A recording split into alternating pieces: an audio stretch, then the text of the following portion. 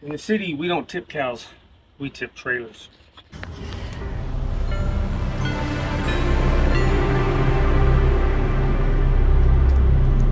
Welcome back, ladies and gentlemen. This little trailer here I bought real cheap. It was $350, and it's performed very well. It's taken a beating. Now it's time to do some maintenance. We're going to pack the bearings. I'm having constant trouble with my wiring, so what I'm going to do is I'm going to take some electrical conduit and cut holes here, here, here, and run one piece from here as far down as I can. Maybe another piece down here, another piece down here to protect the wiring. It seems to get messed up every single time I take a trip. I've also overloaded it, so I'm going to brace it up right here, do some welding. I'm going to weld this, skip weld it, and put some weld up in here too.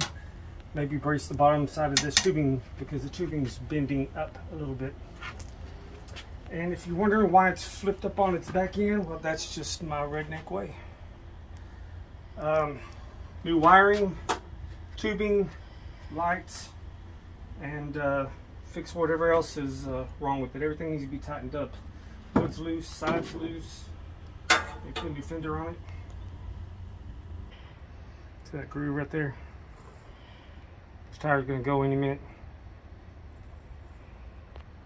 This chunk's missing right there.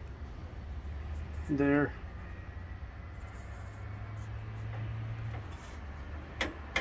Bearings feel good. Let's see what this side looks like. Same problem with this side. Fender, rub the groove in it.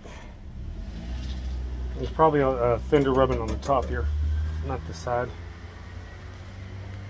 So I may rebuild this, make it a little bit more permanent. And this needs to go. So that needs to go. This needs to go. That.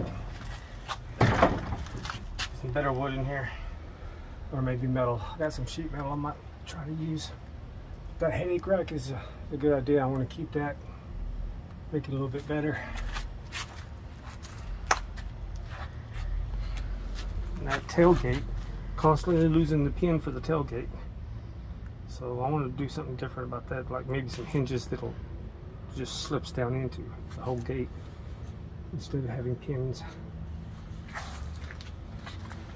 I like these little tie-off lugs right here. These are good. Those have been good. So we got metal here. I got some more angle.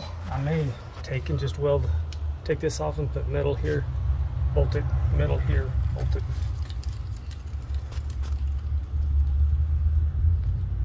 You know, some new windshield wipers and some blinker fluid should be top notch. Don't forget the blinker fluid. Doesn't work without blinker fluid.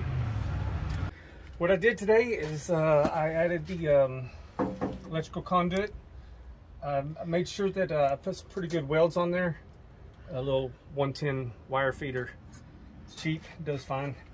But I put plenty of weld on there to make sure that the trailer didn't rattle any more than it already does when I'm driving down the street.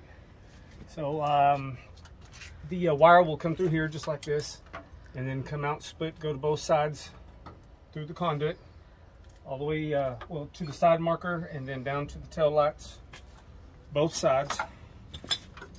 And also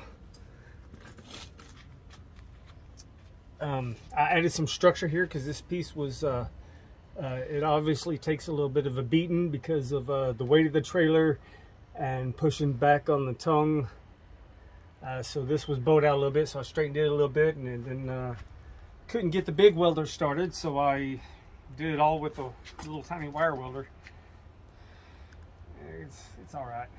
I added this piece of angle in here for structure. Same thing here, just to keep it from bowing down anymore. And I primered all the raw steel, and now I'm running the tail lights and the running lights. And the way you know which color goes on which side, green and brown, yellow and brown, is you look at the way that it was wired before. Or you can pull up a wiring diagram on Google easily. These go all the way down to the tail lights.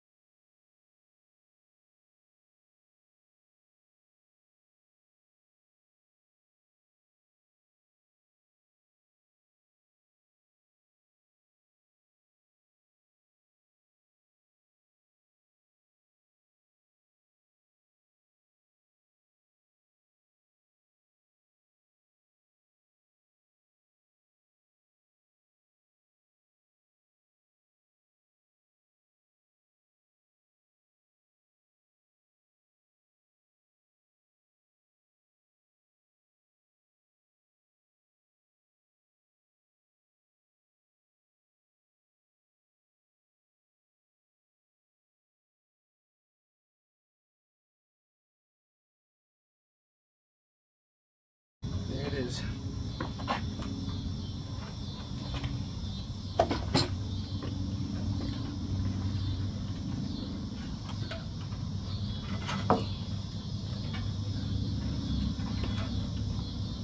I deburred the ends of the tubing to keep it from cutting the wire from vibrating, but there'll still be a sharp edge on there.